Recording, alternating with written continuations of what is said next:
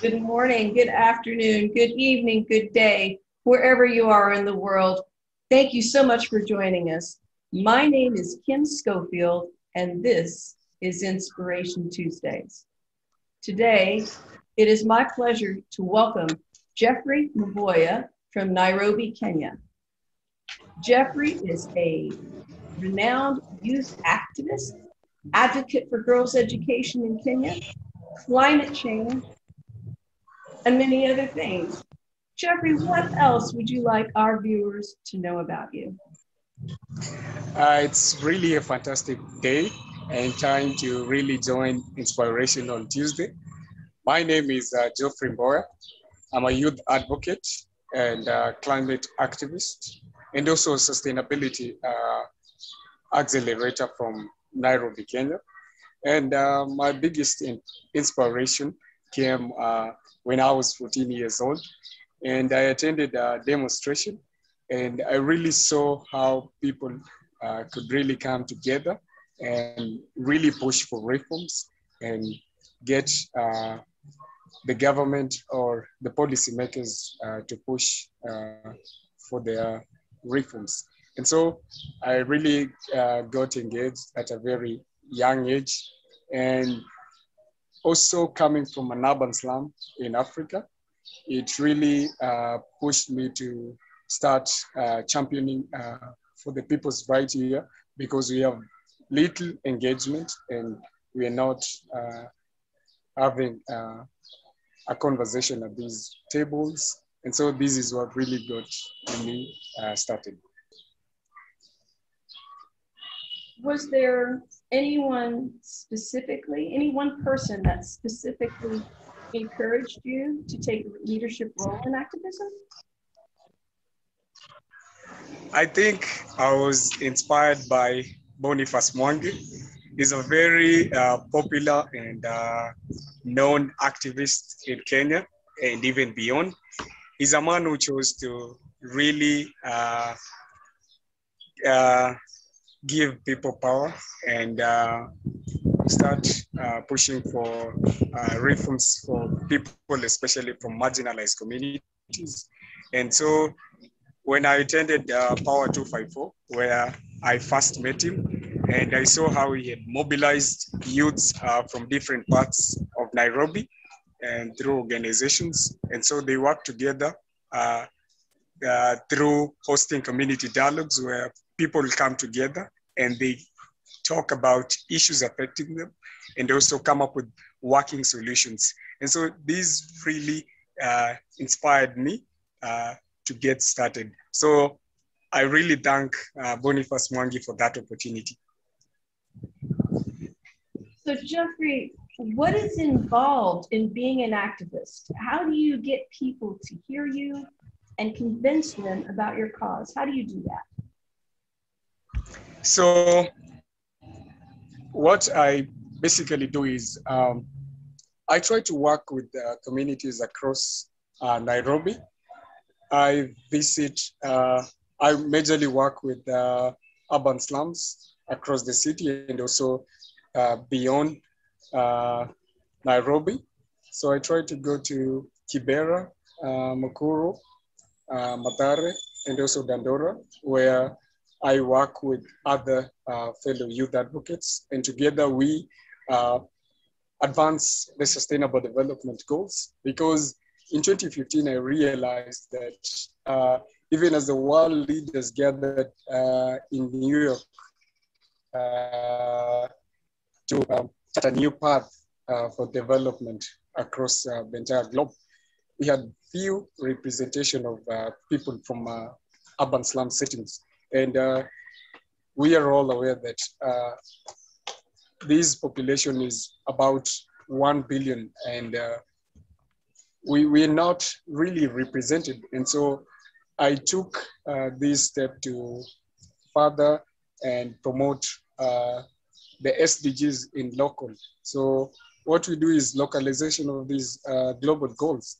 And so we work with the communities and they give us their views of what problems that are present in their neighborhood. And so together we come up with solutions and we connect them with resources And so that is basically what I do. And also we have documentaries, we have sessions online where we amplify the voices of these people. And so I use my Facebook page to reach out to people. We also do in-person events where we invite the members of the community to articulate their issues. What cause are you the most passionate about?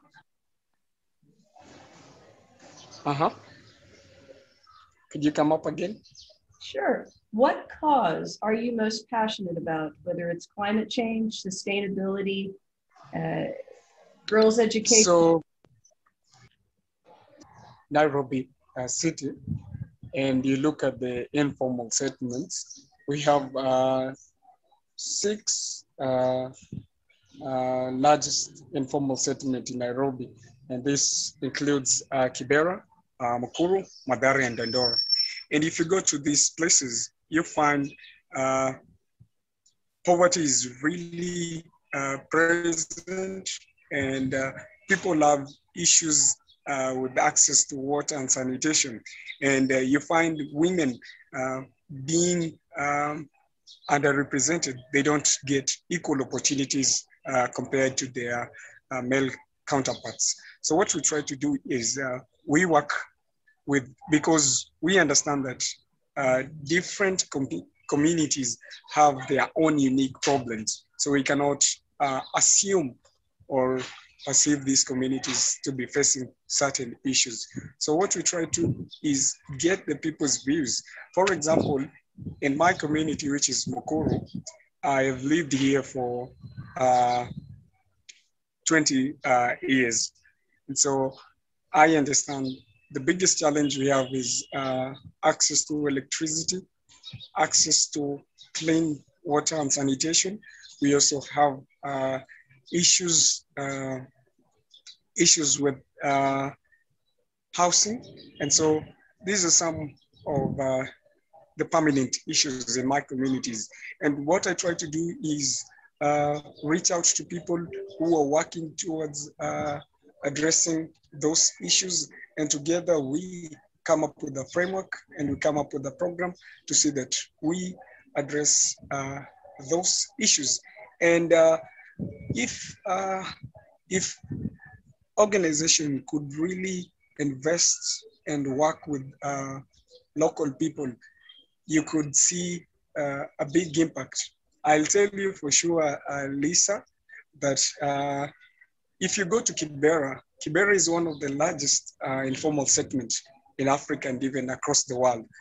And if you go to Kibera today, you'll find a huge presence of international and NGOs and governments and even CBOs working towards development.